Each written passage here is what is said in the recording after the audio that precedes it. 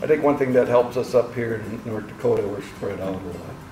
We're in, we got pushing 275 yards in 9 counties, so it's kind of a 100-mile radius. It really, we're kind of spread from the northwest to the southeast. It really, we get a whole bunch of weather patterns going on. Luckily up here we got some nice rolling just prairie hills, which is excellent spring buildup up here with the dandelions and wild fruit trees blooming. Gives us a good start in the spring. And then usually we're always around some kind of farmland, and it's rotated out every year into canola one year, not, but usually there's always something around the close farm. A perfect place to put a bee yard for the bees is an old vacant farmstead. The trees are set up for the wind from the north and northwest.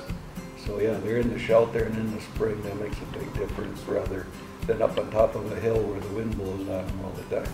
We get a lot of wind up here in North Dakota.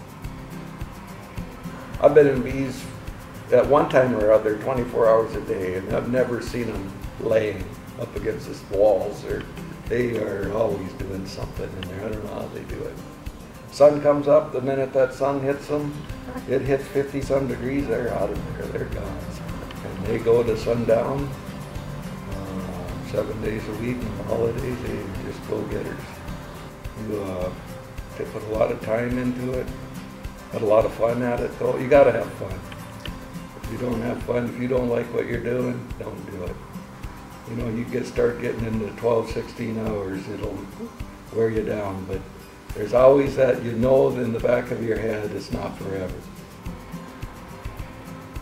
Co-op's probably the best thing that happened to 5-star honey farms. At Sioux, you know where that honey's going, what is turning over, color, grades, what it looks like down the line, up ahead, the future, where you just don't really have that selling from a packer.